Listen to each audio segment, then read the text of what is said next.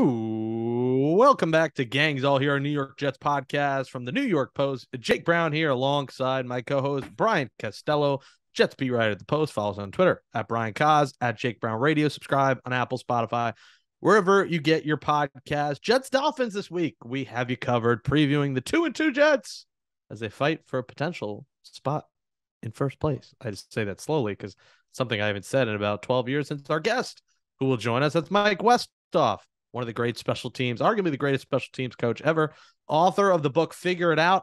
He's going to join us. And, Mike never holds anything back, whether it's a Zoom, a phone call, in a hurricane, not in a hurricane. We are glad to have talked with him. I know Fort Myers, his area in Florida, got hit hard. So our thoughts and prayers are with everyone in Florida. He lost a few cars.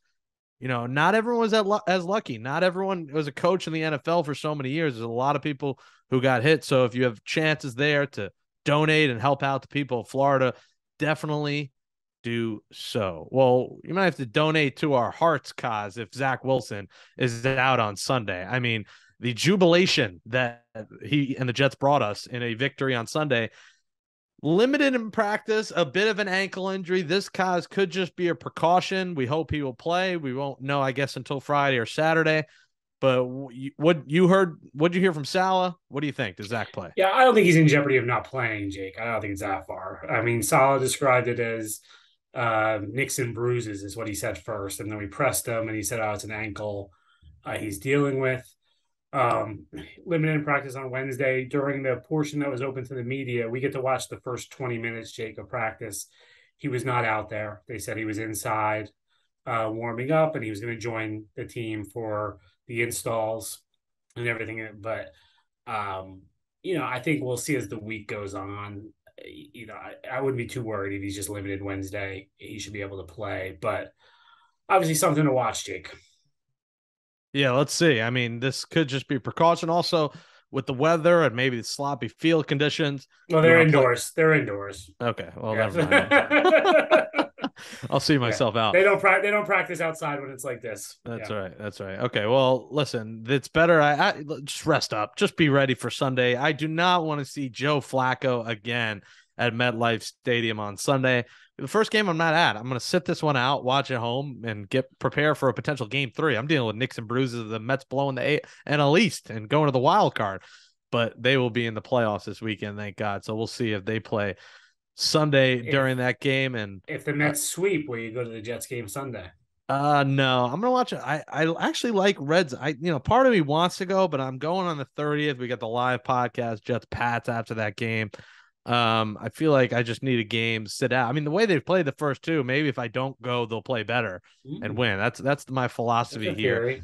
But we'll see. Sunday morning, I might change my mind and get a last minute ticket. So we'll see. I do need the fan experience. I've been doing the credential route and sitting with you guys. And and there hasn't been anything to cheer for, so it's worked out. But hopefully Zach does bring something to cheer for. He'll be in an offensive line without Max Mitchell. Dwayne Brown, you said before you expect him to play. They haven't announced I think yet. He's going to play. They took him off of. He activated his practice window on Wednesday when we're taping this. My gut says he's going to play. I think they'll push it because desperate times, right? Mm-hmm. So I think he'll probably play, and I think you'll see AVT now moving over to right tackle after left tackle last week. I think they'll move him over to right tackle, and so they'll have yet another offensive line shakeup. Are you confident that they could hold up? This offensive line could hold up against a pretty strong Miami front? I have some questions. I mean, Dwayne Brown hasn't done anything in a while, so I don't know what he's going to look like. I thought AVT played well at left tackle. I would expect him to be okay at right tackle, but it's just hard for me to answer that right now, Jake. I just don't know what to expect from this group. It's going to be interesting. That Jets beleaguered O-line against a pretty good young defensive front in Miami, Christian Wilkins and Agba and Melvin Ingram and Phillips. And that's going to be tough. Miami, the good news is Tua is out. Let's not good in terms of injuries. It sucks what happened to him, but they'll get to see old friend Teddy Bridgewater. Teddy never really got his shot here, Kaz. He never got a chance to start. The Jets traded him away.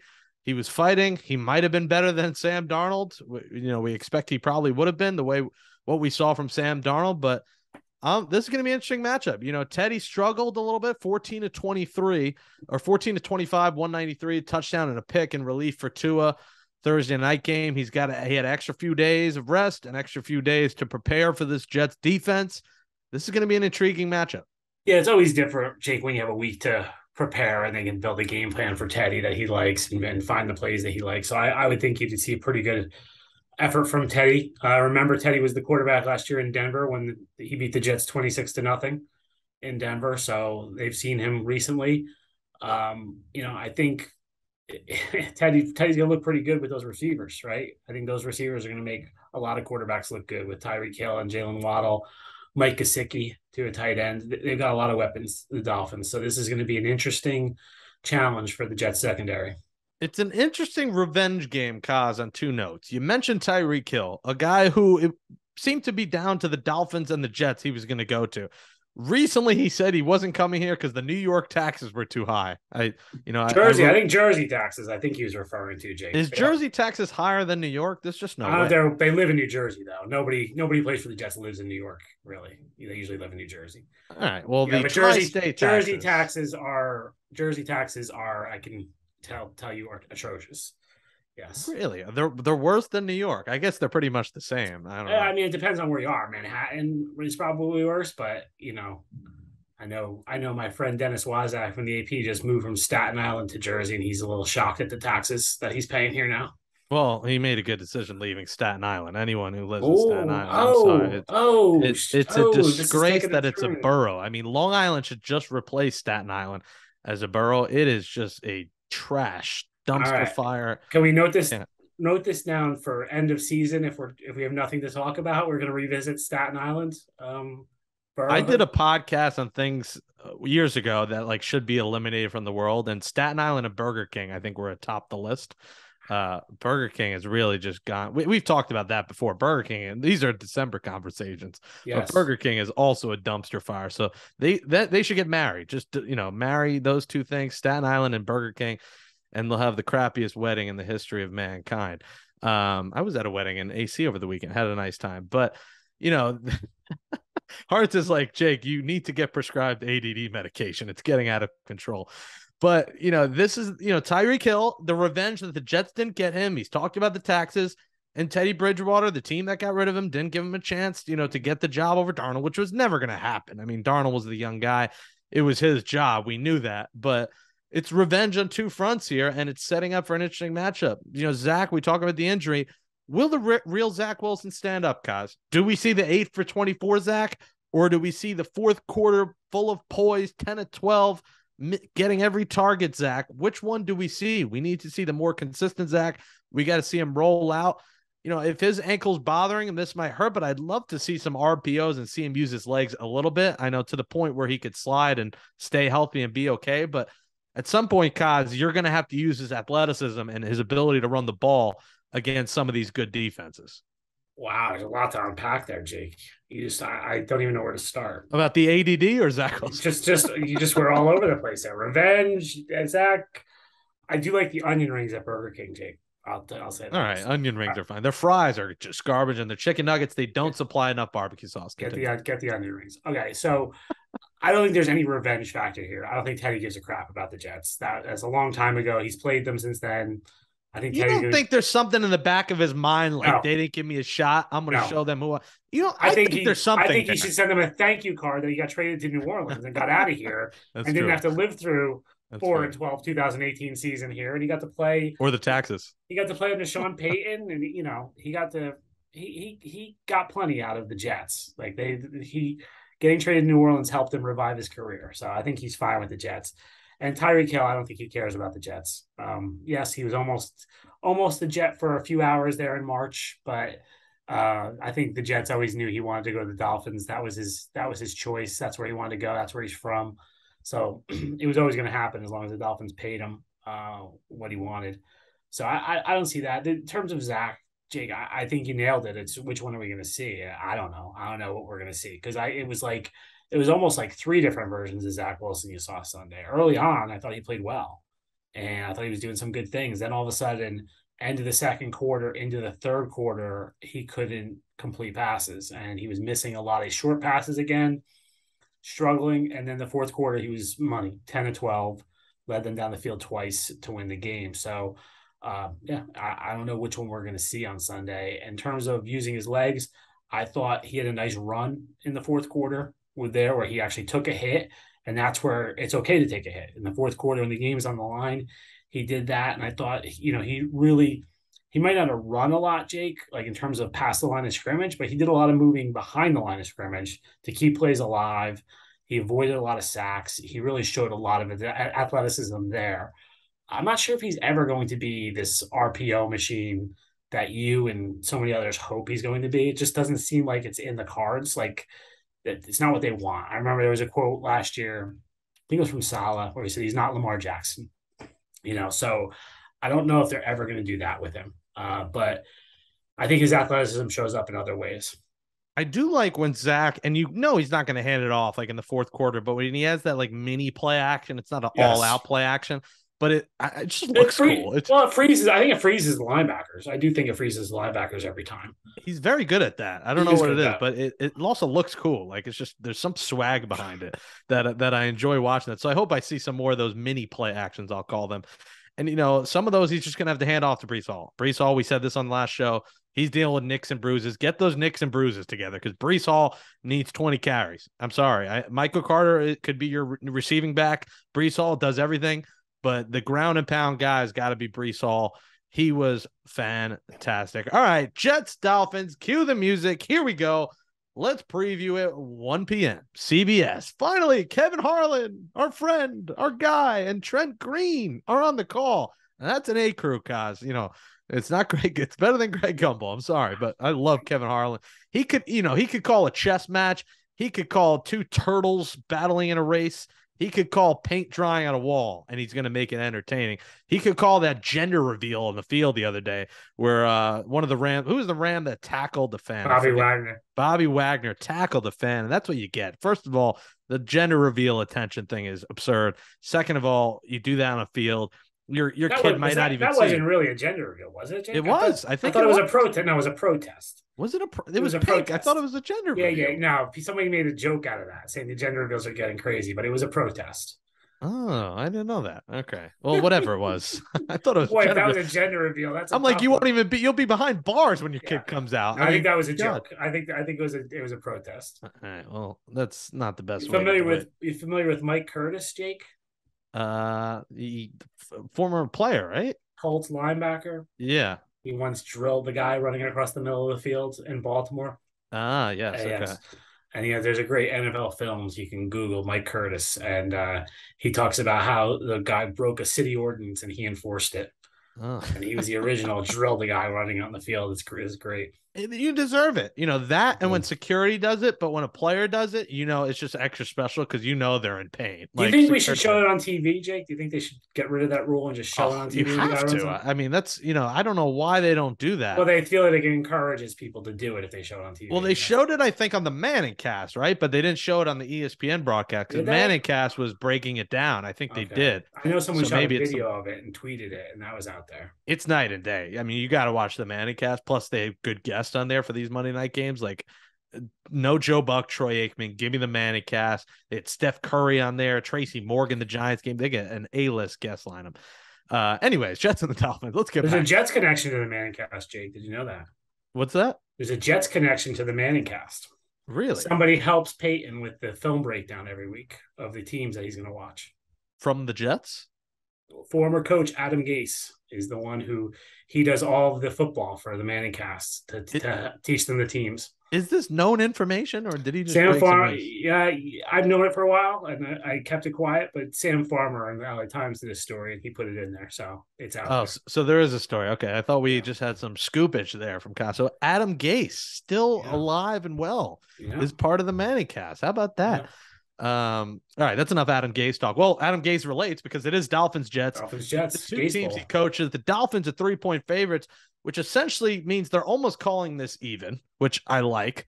Kevin Harlan on the call, Trent Green, 1 p.m. CBS, good crew. Here we go. Fun one to see, Kaz. The matchup to watch for me here, get your popcorn ready. Tyreek Hill, Sauce Gardner, number one corner, number one receiver.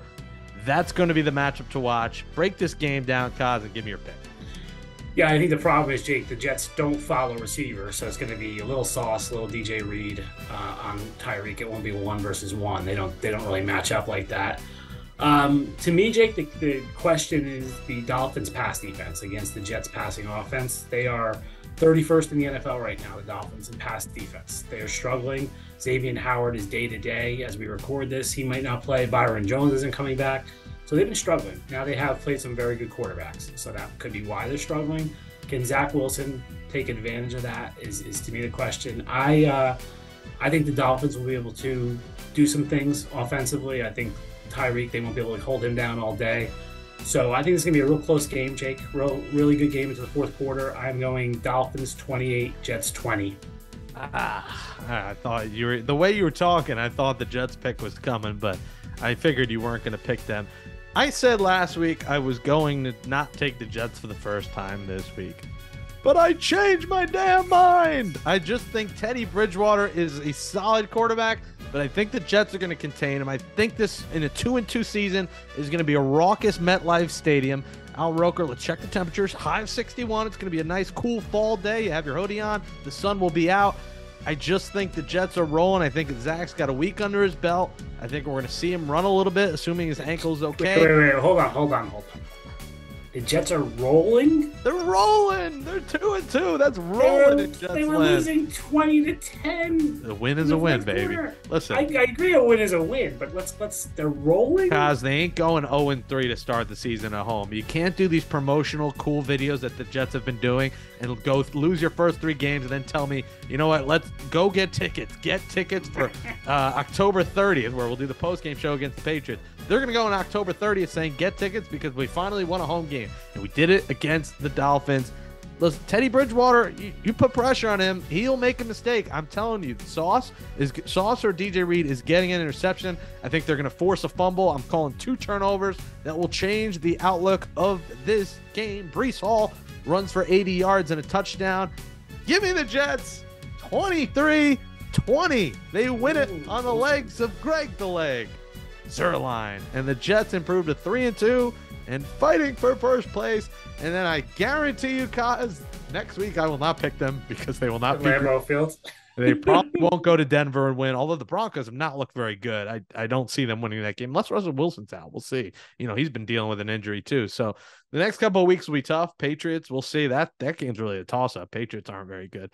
But I'm taking the Jets. Let's go. Let's make it 3-2. Win a home game. Show up on Sunday. I mean, this is getting ridiculous. 2 freaking terrible games in front of all your fans, having everyone leave early, beat the traffic, sit in traffic after a win on Sunday. Joining us next on Gangs All Here, it's former Jets special teams coach and author of Figure It Out, Mike Westhoff, right here on Gangs All Here. Joining us now on Gangs All Here is a friend of the program. He's the best special teams coach in the history of the NFL, many would say. He was here with the Jets from 2001 through 2012, part of those teams that made back-to-back AFC East championship games. He's also the author of the book, Go Get It Now. Figure It Out, my 32-year journey while revolutionizing pro football's special teams. It's the great Mike Westhoff. Mike, welcome to the show. Let the listeners know here. I know you got hit hard by this hurricane. You know, we're glad you could join us. I mean, making the time for us, we're gracious. How hard did you get hit? I heard a couple of your cars got ruined, but luckily you weren't. Yeah, I live in Fort Myers. I've been here for a long time. I have a beautiful home right on the golf course. We got hit hard. We had 150-mile-an-hour winds. We had a storm surge. Everyone's home got some water in it. I lost 2 cars. My marina, where I keep my boat, was pretty much destroyed, but my boat was fine. I had my boat up high in one of the big barns, and it was fine. So eventually they'll clean that up, and I'll be okay there. So it's a matter of just rebuilding. But so many people here, it was just destructive. They were destroyed. Sanibel Island is just destroyed, and that was my hangout. I loved it there. The causeway going over there was part of it washed away, which is hard to even conceive that could happen, but it did. And so it's very, very difficult. I believe this will go down as the worst hurricane ever that ever hit anywhere. Mike, did you guys have much warning? I mean, it seems like it was a lot worse than they even projected it was going to be. I think, well, what happened, Brian, is you just have to understand where a hurricane hits you and what position you're in. And they pretty much had it pegged that it would go up through the Gulf of Mexico. It would stay west of Tampa and hit up in the kind of where the state turns into the Panhandle. But it kept coming further and further east. It kept moving. And then so by the time it got toward us, now when it gets in the Gulf of Mexico, it picks up that deep, warm water. Right. I was out fishing the other day, and the water was 88 degrees. I mean, so that's what builds the power. And then when a storm gets near you, you have to picture the storm as a clock face, okay? And you have counterclockwise winds. So our storm, when the eye of it was just a little bit north of us, we were, as it started approaching us, if you picture the clock face, we were at 1, 2, or 3. All right. Now, counterclockwise winds. So all of our water got sucked out into this 400-mile circle, this 400-mile clock face. By the time the hurricane moved north with the real strong winds, now we were at 4, 5, 6, and it all came streaming back in.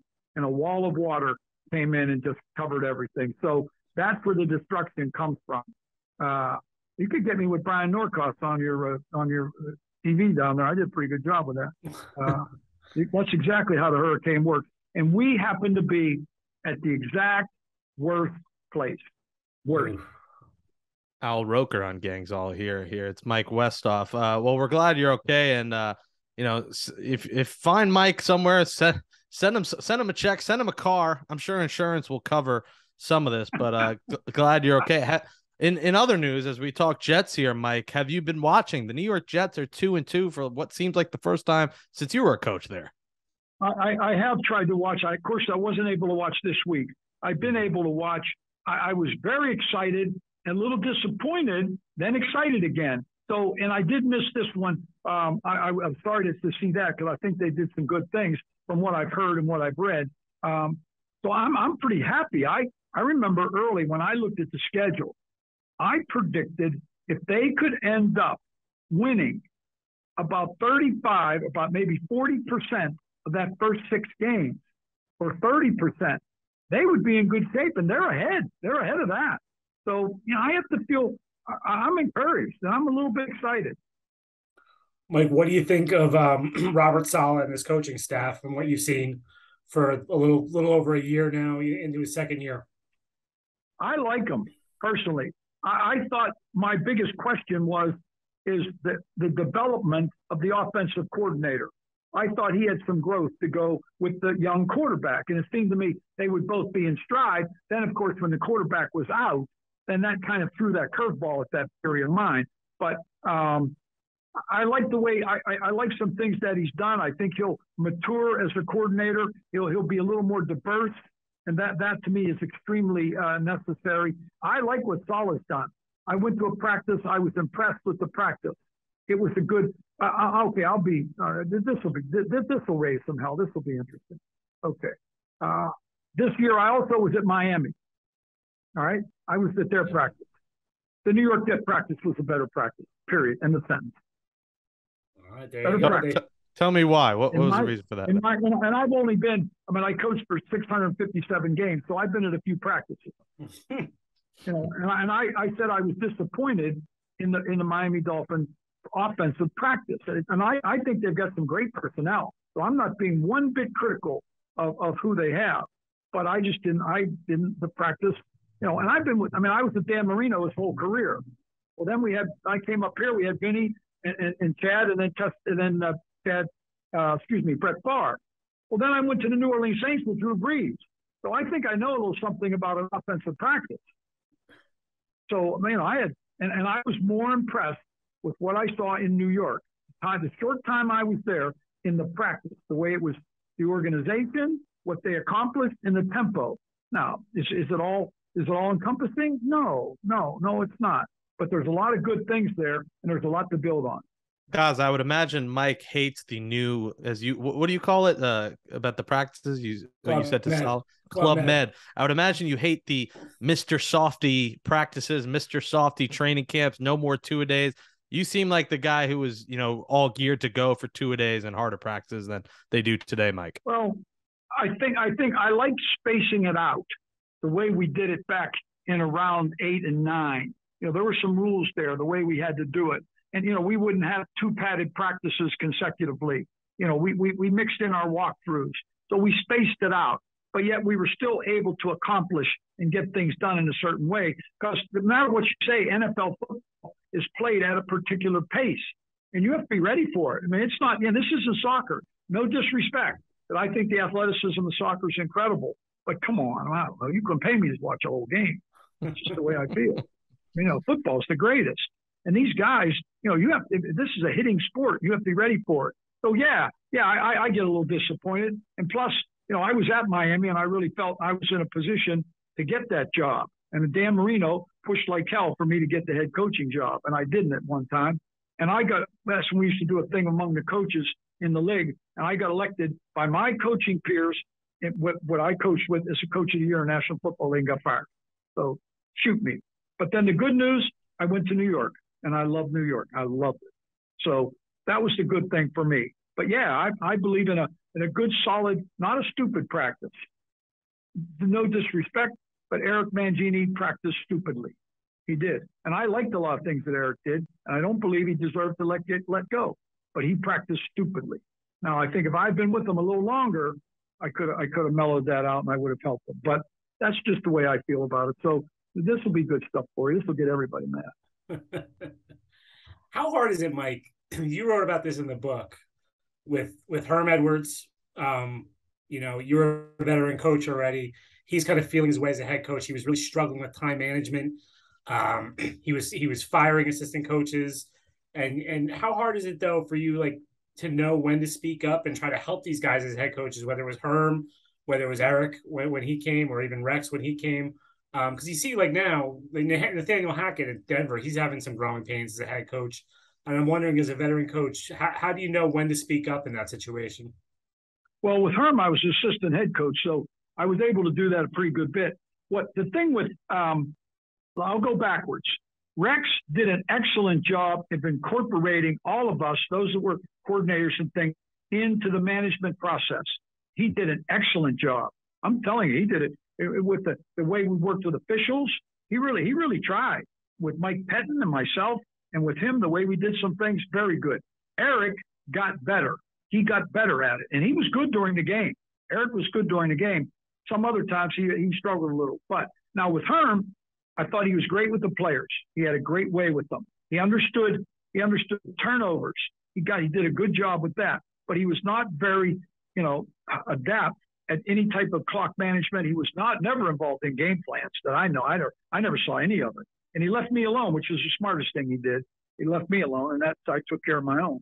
But, sometimes I could get involved with it. But sometimes there's just not time. There's no time. He's got to you got to call a timeout or challenge. You got to be on top of the game. And that's what was tough.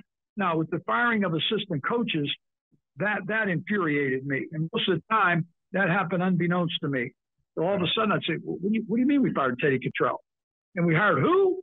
That's the way I reacted. So, that was very difficult. That was a tough thing for me. I tried to get involved with it.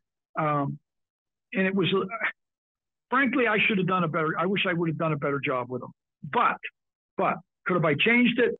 I don't know. He did the same thing in Kansas City, did the same thing at Arizona State. So you tell me if I could have changed it.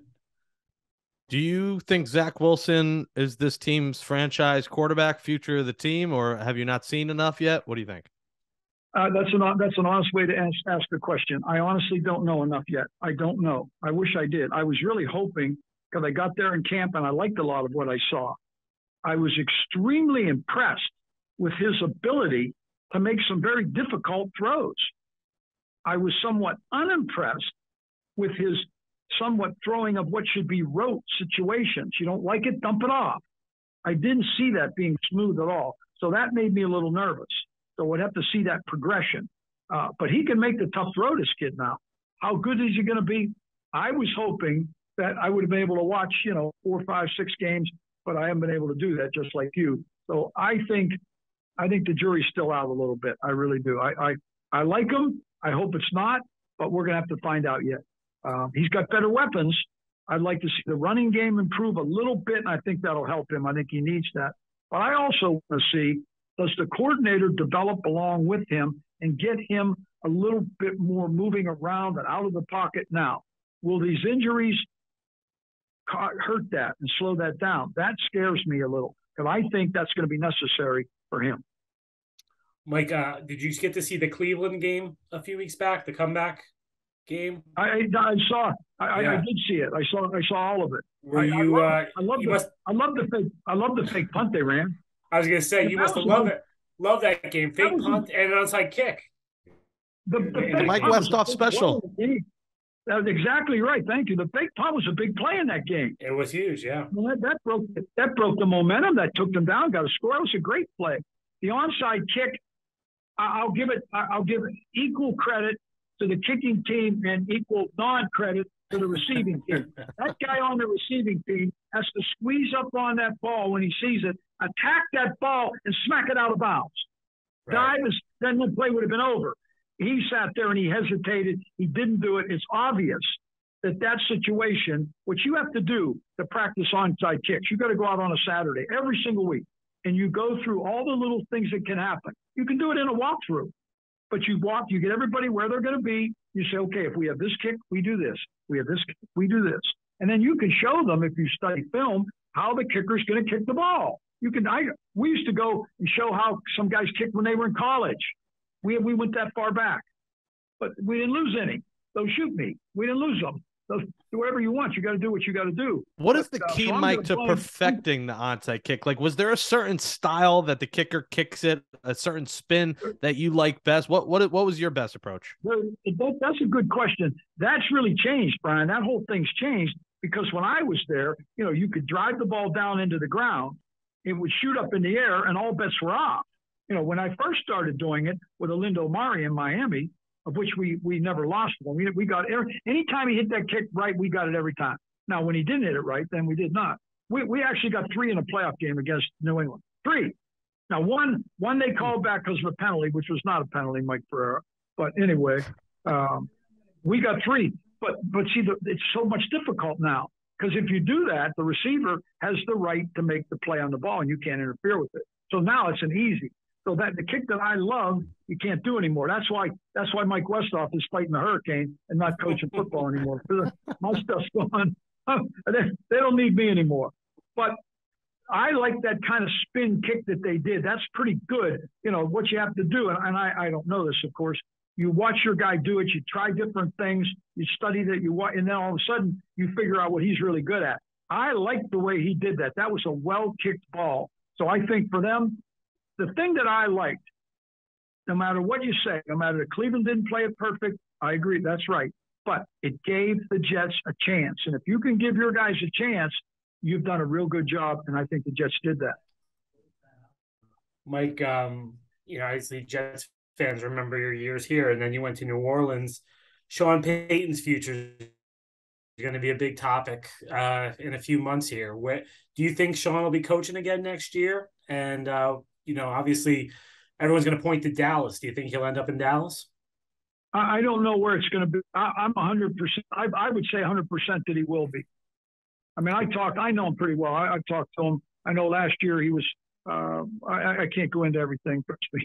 I just can't. In fact, I wrote in the book, as you know, I thought he's the best on the field teacher I saw in my 32-year career.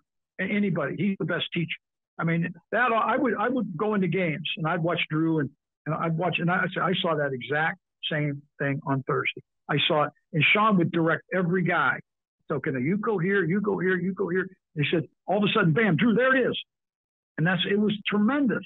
Sean Payton is a good coach, and he'll be back. Where, I don't know, but whoever it is, they'll be good in a very short time. Mike, put you on the spot here. Woody Johnson and current ownership, do you like the direction they're headed? Do you think they should sell the team, or are you confident they could get the Jets back to the playoffs. No, I like Woody Johnson. I'm a fan. I think sometimes sometimes his heart maybe is bigger than maybe I sometimes would wish it would, but I love him. I think he's a good person. He was great to me personally. I think I know what he's built. I mean, go out to the place. It's spectacular. The food's great. They've done a great job. The field's taken care of. It's manicured. Woody, I'm not going to be the least bit critical of him at all. And I know there's some decisions. I'm not going to. I don't want to judge that. It's not my place to do that. I'm a fan of his, and I think he has every right to stay right where he was and whatever he decides to do. So I'm on his side. I'm very much on his side. I'll give you another one, Mike. Joe Douglas as GM. Now, Jake, in Mike's book, the GMs take some heat. I got to read this now. book. Terry Bradway and Mike Tannenbaum take some heat in the book. I think Mike would agree with me. So, Mike, what do you think of the job Joe Douglas has done here in his time? Okay. The only thing that I really know, I don't know, and I don't know. I'm not working in the media like I used to, and like you guys do. I like the way he's handled getting personnel in the draft. I think they've been very competitive. In the total free agency, I feel okay. I don't know enough to really be confident to give you a good answer there. I'm sorry, I don't. The draft I like. Other than that, I think I'm the wrong person to ask. Better than Bradway, Mike. I get guys in my development. They're better than Bradway. Oh, there's the line of the interview right there. That was a good one. The book is called Figure It Out. Go get it now on Amazon, wherever books are sold. Mike Westhoff, glad you could join us during the hurricane. We really appreciate the time, and looking forward to reading the book. I know you were supposed to be with Gotham City Crew at, I think, House of Q. You were supposed to do some stuff this week, but obviously you have some more important things in store, and glad you're okay. We were coming up for all the book signings, and we'll just do it again. And the people we've gone to a couple, and they've been great. They did a great job. It was a lot of fun. I plan on doing more. I'm extremely proud of the book. There's a couple smacks at people. Yeah, Terry, you can, but most of it is extremely positive. It is. I'm proud of it, and it's a good sports story, and it's all true. Every single thing happened that way, and I'm very, very proud. And but when you're small, like us, like independent, that you don't get the sales that you'd like to get, but we've done exceptionally well, and we've got very high ratings. So I'm very proud of what we did, and I'm happy to come to New York and talk about it because I love New York. I loved my time there, and it was the best maybe 10 years of my life. Well, we're looking forward when you do. I know I'll be doing a live podcast October 30th after the Patriots game, so maybe we'll see you then. If not, go get the book, Figure It Out. ST Coach Mike as well. Follow him on Twitter. Mike Westhoff, appreciate you coming on Gangs All Here. Okay, thanks, guys. Thank you for asking. Thank you.